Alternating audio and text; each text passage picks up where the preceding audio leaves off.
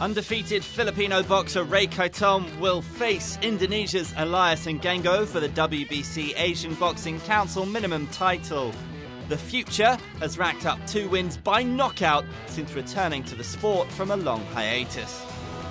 This is a big challenge for me because this is my biggest fight. This is the biggest fight of my career since I came back after 13 years. Then because of Coach Arvin, he's my promoter now, so he gave me this opportunity and he believed in me that I'm gonna be on top all the way. As long as I keep winning and keep fighting, so maybe one day I will be world champion. While being well loved in Singapore, the Filipino is very proud to come from a country that has such a rich boxing history.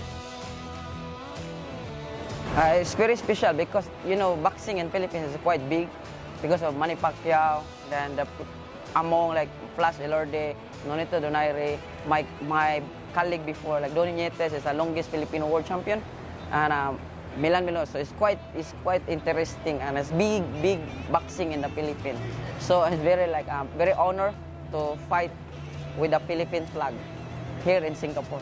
I'm gonna show this like a knockout victory as well, and making sure that everyone, all my clients, friends, and boxing fans to come over to watch this promotion. It's like we guarantee you that this is a good fight and good show.